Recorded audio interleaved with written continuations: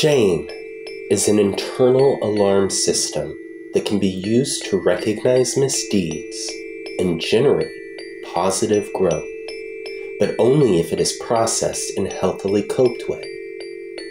Nazi Germany became the Germany of today because a large portion of their citizens processed and healthily coped with shame.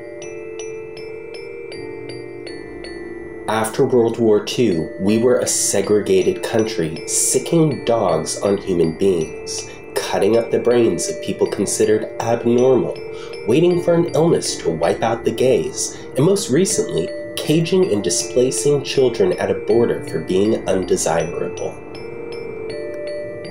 All this after an attempted genocide of indigenous people. And let's not forget slavery. This only barely scratches the surface of what we, including myself, have to be ashamed of. If you voted for a convicted sexual predator that cages human beings, you have committed an act worthy of shame.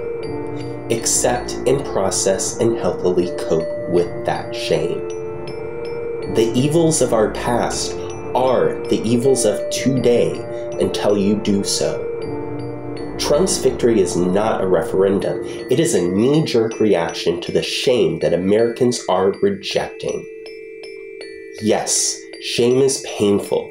It is also a means to positive growth and the only means through which our country will reach its triumphant and beautiful potential. People earn the mantle of bad human beings, but can just as easily earn the mantle of good, loving, brave, and beautiful. Earn that mantle.